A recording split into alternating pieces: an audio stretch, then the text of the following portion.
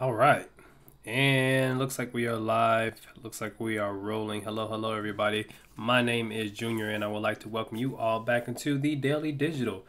Today's date is the 16th of August. It is Tuesday, and we've got four wonderful new articles to talk about here today. The first one is going to be pretty funny. It's a little bit of a throwback for some of the people that's going to be watching this show.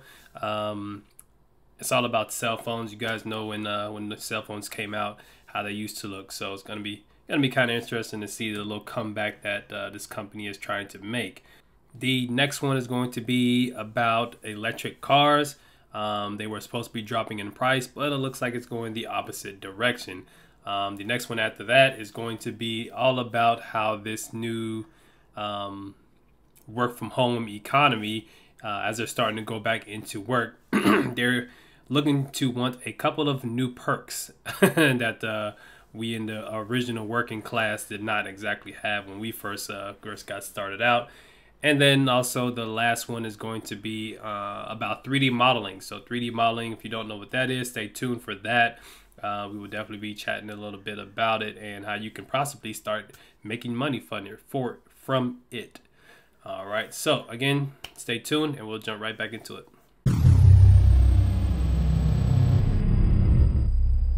All right. So it looks like Nokia. So first of all, to anyone who was born in the late 1990s slash early 2000s, feel free to exit stage left for just about 5 minutes because you may not understand what exactly this thing here is. But to anyone who is interested to learn more about it, and to anyone who actually remembers this guy right here, this used to be called the Brick.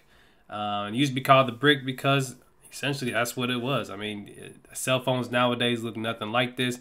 Used to have actual buttons on our phone, and the screen was not in color, and it used to be mini size. We used to actually text on this stuff. Well, it looks like Nokia is now trying to make a comeback. It's trying to revamp its classic Brick. The game Snake was like the only game you could get on it, and it was actually kind of fun. It's now coming up. Oh wow, is it? It's now coming up on its 20th anniversary, the 6310. There was a bunch of Nokias out there. I think I did have this one. I may have had this one. I can't remember. But yeah, so looks like the phone model was eventually discontinued in 2005 before getting the 2021 update that it deserves. Obviously, the resurrected Nokia Brick will feature many of the design features that made it so iconic in the first place, including a long battery life and the sturdy form that earned it the nickname. New tweaks, meanwhile, include bigger buttons and a zoomed-in menu, which will be displayed on a slightly upside screen. The new Nokia 6310 takes the iconic silhouette of the original and brings it up to date with some great new additions, such as a large curved screen, improved readability and accessibility, plus a host of classic features that you might know of: a wireless FM radio, an impressive battery that can go weeks between charges, and let's not forget the classic game Snake. It's going to be $60 or $60 60 euros. And this is what it's going to look like. So this is the original up here on the top left, and on the bottom right is going to be the updated phone in 2021. I like how they had the time also 2021. That's funny. But yeah, so at first I could not believe it, so I had to do a little bit of digging, did a little bit of research, went to the actual website, and boom, it is actually for sale for no longer 60 euros, but actually 50 euros. You can get it in a classic yellow color. This is what it looks like. It definitely has a camera on the back. This is something they never had before. The screen is quite bigger. It has, what is it called? Colored screen there. It still has the same buttons and everything. Yeah, I mean, that doesn't look bad. It actually does not look bad.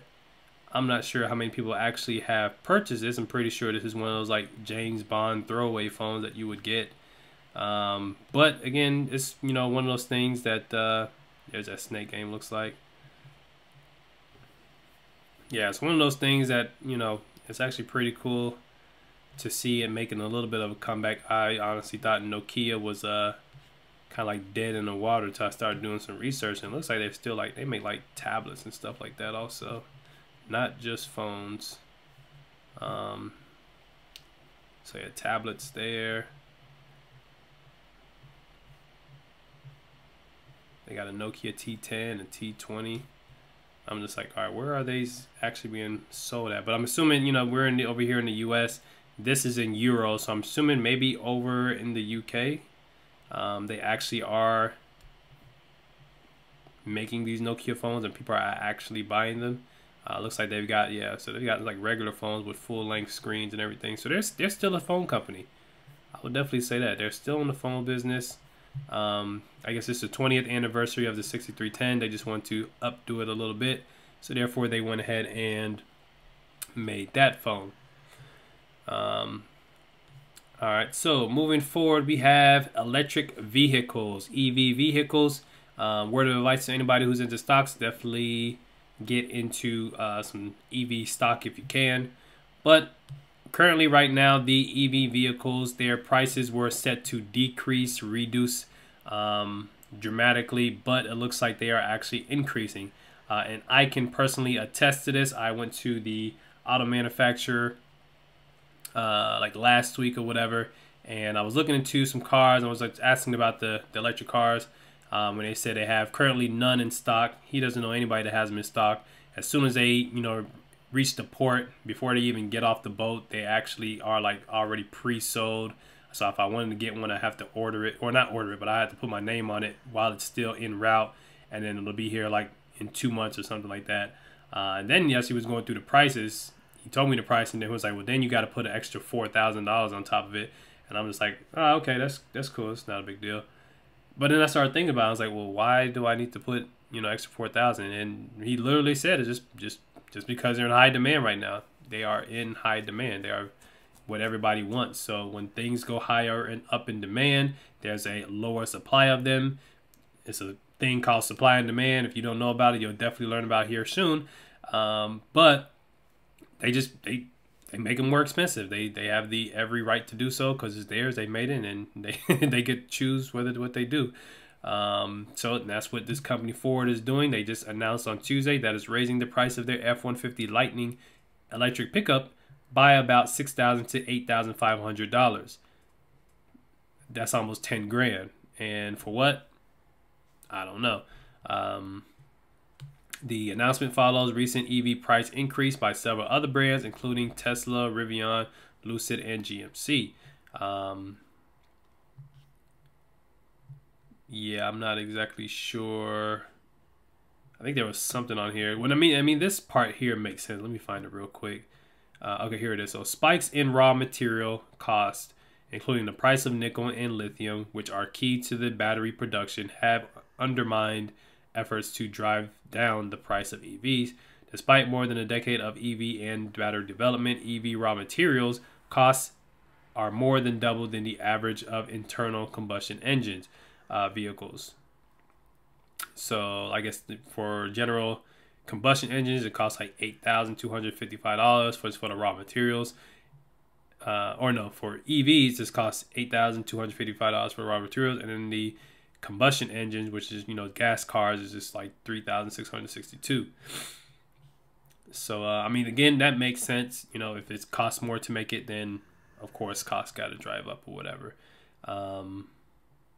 But yeah, when I was talking to the guy, it was just like, all right, well, that's just what it is, I guess, you know.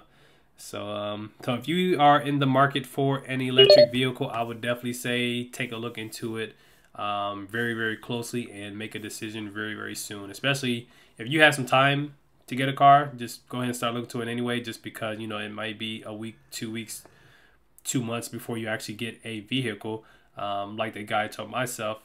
But if you are, you know, thinking about getting one and you need one like ASAP, I would say, you know, maybe start off with a used vehicle. I would always say start with a used vehicle anyway, first of all. Because if some people don't know, as soon as you drive the car off the lot, it depreciates in value however much or whatever. Some people say like 50%, but whatever. Electric vehicles are right now again high in demand, so they are flying off the shelves right now. You can't really find them, let alone find one for a decent price. So yeah. So the next thing that we have here is, and this is actually pretty funny. So the pandemic has made a lot of people a bit more relaxed. And it kind of tells me that they got a little bit too relaxed to the point where they started maybe drinking, quote unquote, on the job while they were at home. Because a poll went out, like a survey, and they were kind of asking people, it's like, all right, if you're going back to work, how would that work-life balance work and stuff like that? And what would you want? A couple of things that you would want come back into work and everything. So the Great Resignation and War for Talent have brought out the best of employers, from better pay to flexible hours and the resources. But where do they draw the line? A new poll commissioned by Trusaic and conducted by YouGov ranks the kind of unusual new job benefits that employees would like to see employers offer, including both hangover leave and houseplant bereavement leave. And literally in the article it says, yep, you read that right, because I was looking at that like, wait, are you serious? But again, if you're at home all the time and all you have is you and your plants, and one of your plants end up dying and you need to take time off work for that, I can understand. I can understand it. I have 4 dogs myself, and I guess they're like plants to some people. So a couple of the things here is breakup leave. Breakups happen, and they're almost as hard as such. 17% of all respondents and roughly 44 million Americans choose breakup leave as a desired job perk. Social media detox days. It's no secret that the internet has become divisive. Naturally, folks are looking to unplug and recover from the stimulation overload that is called social media. Roughly 12% of the respondents, representing 31 million individuals, choose social media detox days as a job perk that will like to see from their employers. First of all, this is one that I myself, if I was an employer hiring people and they said they wanted social media detox days, I would not give, only because you shouldn't be on in social media that much anyway. Breakup leave, that's something you can't control. Social media, you can control that. You can put the phone down and work the 8 to 10 hours like you're supposed to. And then after that, you go home, you go for a run in the park, go to the gym, cook some food, watch a good movie. I mean, there's a lot of things you can do except for be on social media. Now, if they were talking about like screen detox time, just getting away from screens altogether, I could see that. But just social media, nah. Leave for heart-sick sports fans.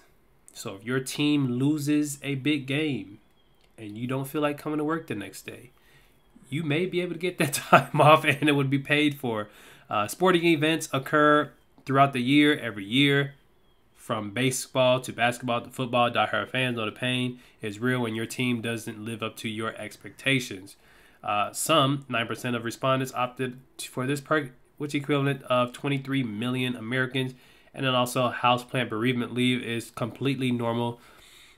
It is completely normal to develop an attachment to our children, our pets, and even prized possessions. But houseplants, is the loss of a special houseplant so significant that you would need to call out of work the next day to mourn and recover? Evidently, at least 5% of the respondents, which is about 13 million Americans, based on a survey, said they would like to have houseplant bereavement. Here is the the survey. Well, not the survey, but here is the results from the survey. The percent of people that would actually like it. And the top one was hangover leave. So basically, if you drank too much on your own the night before, whether you were out at a bar or if you were at home, 23% of people said, hey, I shouldn't have to come and work with a hangover, and I should be able to get that as a leave, meaning that I would still get paid for it. Again, wow. A couple of the other ones: free sleep hygiene analysis and a paid premium subscription to a sleep app. I can actually kind of see that. That's interesting. We talked about breakup leave, free sessions with a Buddhist monk to meditate and or practice mindfulness. That should actually be number one. And add yoga in there too. Paid hair coloring, tinting, and dyeing for those 30 and over. Why in the world should I have to pay for you to get your hair colored, tinted, or dyed? This is that's an interesting one. That is truly an interesting one. I didn't expect that to be on there. Said social media detox, compassionate leave for heartsick sports fan. Okay, we talked about that. Doom scrolling, detox days. What is doom scrolling? Premium subscription to a dating app of your choice. Why would I pay you to date somebody? Houseplant and bereavement leave. Oh, wow. That was actually last on the list. That was 5%. Interesting. I actually thought that would be higher up. Even higher up than dating app. I guess if your plant died, you want to date somebody now. Moving forward. So, and this is all kind of like in fun and in games, guys. Who knows if they, it's a real poll, but who knows if the companies are actually looking at this and thinking, hey, yeah, we should go ahead and do that.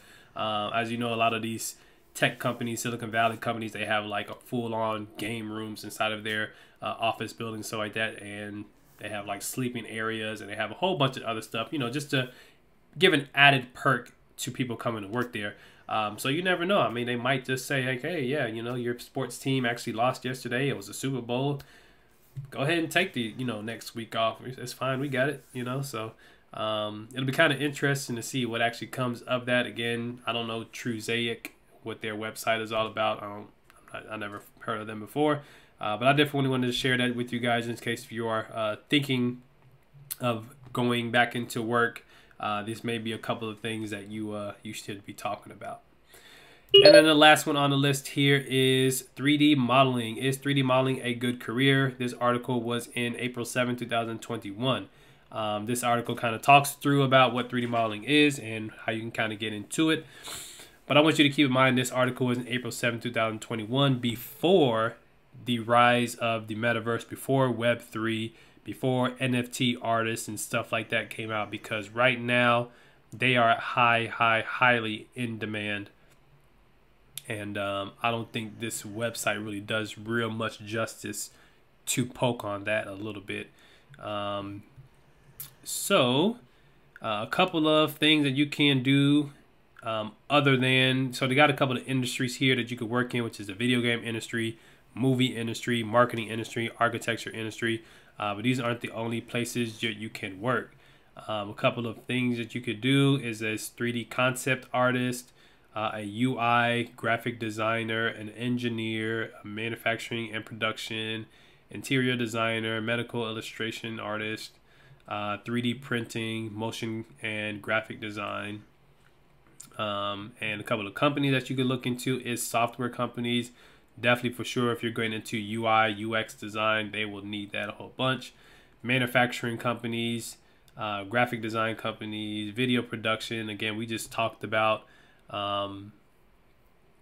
yesterday about, you know, video production and stuff like that, virtual production I should say, engineering service companies and game development companies. Again, game development is really big right now because that's exactly how the metaverse is being created on Unreal Engine. I think last week I mentioned Unreal Engine and Unity being the top, you know, competitors there for developing games and stuff. So and what you would want to do is essentially learn how to do 3D art through various different like platforms and softwares.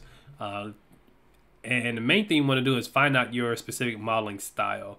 And what I mean by that is, are you going to be doing characters? Are you going to be doing like humans? Or are you going to be doing like futuristic, or not futuristic, fictional characters like dragons and stuff like that? Are you going to be getting more into architecture? Do you want to do what this person here is doing, more with like a pen and stuff like that? What they're doing is sculpting. Or are you going to be doing more like mechanical stuff? So like, you know, you can make a camera or something like that for a movie scene or whatever. So there's a lot that you can actually get into. Truly anything your heart desires. If you can think it in your head, you can basically design it on, you know, on the computer using some sort of CAD, computer aided design software, through 3D modeling. And a couple of different varieties that they have here are production and manufacturing.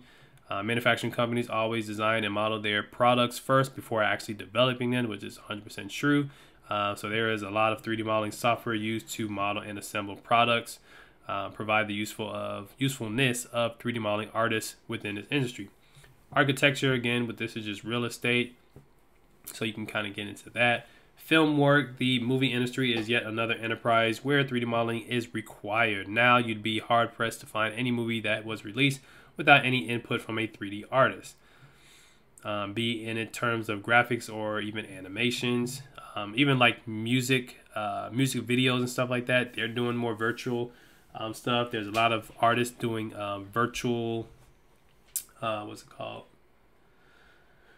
Virtual shows out in the metaverse and whatnot. I think last week or maybe 2 weeks ago, I told you guys about a American Idol style competition where singers actually dress up as their avatar or whatever. If you guys missed that show, definitely check that one out as well. Animations, they're doing a lot of stuff with animating NFTs. The Bored Ape Yacht Club, if you were hired by one of them, I'm pretty sure you may be making like $100 grand a year just to animate their bored apes and stuff. Video game developers of video games require 3D modeling to create and design the avatar, the character, and the gameplay as a whole. Pretty much everything about a video game is 3D modeling, minus like the sound effects and music or whatever. So you can do this completely as a freelancer. You don't have to actually work for a company. You can download a program called Blender. It's 100% open source and completely free. Hard to learn, but it's one thing that you can actually start to get into, and do it, pretty much just as a freelancer. You can jump on Fiverr and tell people, hey, yeah, I do 3D modeling and stuff like that, and you can make a bunch of money on there doing that as well until you kind of advance forward. Again, they saying this salary starting here is $53,522. Again, it depends on location. 3D artists in LA and San Francisco get the highest pay, while those in Chicago and Orlando get the lowest. But now with everything, again, is going virtual. The metaverse is booming. NFTs are booming. Everything is shifting over to a more digital world. All of these different assets, all of these different characters and everything are more in high demand, and they can't find a lot of people to actually create them. So, and I don't say trust me, but trust me, I've been here and I teach people how to do CAD and stuff like that. And that's my main forte is CAD, doing pretty much any computer aided design work, 3D modeling and stuff like that. So there's definitely a high demand of it, and I think everyone should kind of get into it. All right, so that is all for today. It was a wonderful show. Thank you guys for joining me. Let me know what you think about all of the articles. Definitely let me know what you think should have been on the poll for for the paid time off at work. What you would have chosen. Let me know in the comments. Definitely let me know what you guys think about the EV vehicles and stuff like that as well. What you guys think about that, about the price increase and everything. So again, I myself am looking for one, not 100% sold just yet, but may have to jump into it just to kind of see what it is, how it handles and stuff like that. They're actually pretty cool, and it's very cost effective as well until it gets time to swap out all those batteries. Then it gets pretty expensive. So yeah, so that is all it for today. All the links are in the description. Please hit me up in the comments. Check out all my social media channels. And you guys have a wonderful rest of your Tuesday.